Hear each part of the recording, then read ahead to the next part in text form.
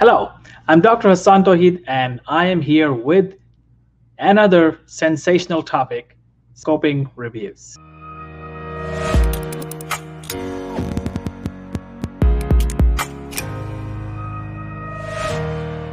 Scoping review or scoping reviews. What is scoping review? What are scoping reviews? Scoping reviews are review articles. And as we already know, review articles are the review of articles, as the name suggests.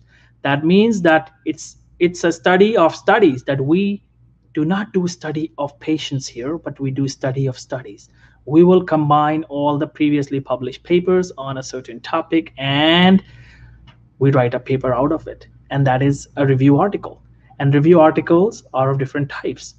Literature review, we call it as traditional review, scoping review, systematic review, meta-analysis, and mapping review. So there are these kinds of reviews. Now here we are talking about scoping review. So what is a scoping review? Scoping review is, as the name suggests, a scoping search. You are trying to see how much data is available, what has been done, how many kinds of studies are available, how many kinds of study designs are available on this particular topic, particular subject. That's it. So we actually are not answering a question here. So the main difference between a systematic review and scoping review is that in the systematic review, you are answering a question. Even in a traditional review, you may answer a question. But here your question is very broad. It's a broader question. You're not actually answering a question. You're actually looking at what is already done, what has been already done, how many studies are available, what kind of studies are available. Because this scoping review can be a precursor to a systematic review. It will help you decide, should you go with a systematic review in the future or you should not go with a systematic review. So this is how the scoping review helps. And by the way, scoping review is a new study design. Before 2015, people did not hear about the word scoping review, but now it is used too often in the scientific community, in the scientific world. So that's why I'm making this video, so that you can write a scoping review. If you have been given a task, if you have been given a task by your teachers, by your mentor, or by your supervisor to write a scoping review, now this is the video for you to help you with the step-by-step guide on how to write a scoping review. So let's begin. So what is the first thing first? The first thing first is the topic, right? You decide a topic. The first step is you decide a topic. Then the second step is you decide your research question. Yes, there will be a research question, but it will be broader. And for research question, we have this PCC framework that has been given by JBI in 2015. And according to that PCC framework, P actually is, as the name suggests, we know for the PICO, for the systematic reviews, PICO question, it's quite similar. So PCC. P is like population, C would be your concept, and the next C would be the context. So you can divide your research question into these three things, and it will help you in your data search as well. You can divide each of these into the concepts and you can do your data search. You can refer to my search strategy, mass search strategy video, and you will understand how usually this is done. Now, the next thing is, once you have decided your research question, the next thing is your inclusion exclusion criteria. This is your step 3, the inclusion exclusion criteria. You decide your inclusion exclusion criteria, and it will be a little broader. Remember, it will be a little broader than a systematic review, because here you need to see what has already been done, how many studies are available, what kind of studies are available, what kind of study designs are available. So it will be a little broader. Once you're done with your inclusion exclusion criteria, the next step is the data search. By the way, your protocol is being done now. This method section, this method is your protocol. So you're working on your protocol, and you may actually also submit it to websites such as Prospero. And you need to know about this, that this is optional. You can do that as well.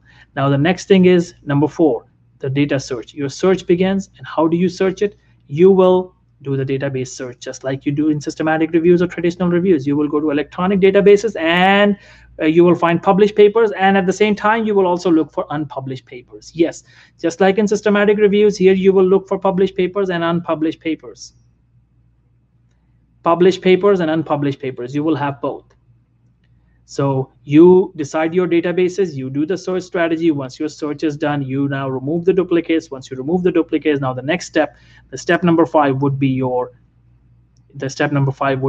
screening. Now you do the screening. Screening is in 2 steps. The first step of screening is to screen with titles and abstract. You just remove those articles that are straight away a no-no. You cannot keep them. The next step would be the full text search.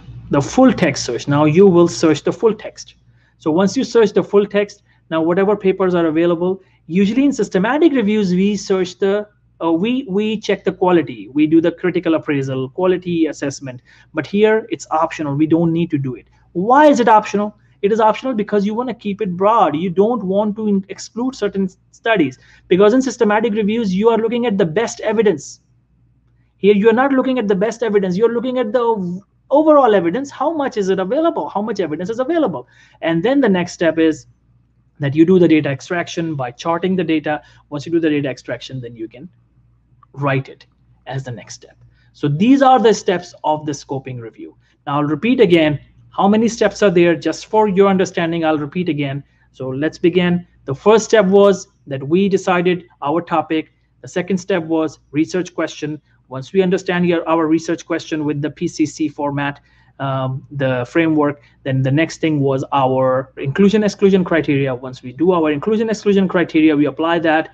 We now begin our data search. Once we begin our data search, the next thing is the duplicates removal. We remove the duplicates. The next thing would be, of course, the screening. We do the screening and screening of titles and abstracts. Once that is done, then the screening of full text articles. Then no quality appraisal here. Remember, no quality appraisal here. It's optional. You can do it. Sometimes you may do it, but it's optional. It's not a mandatory requirement. And the next thing after that is done is the data extraction and then the writing. So these are the total 10 steps.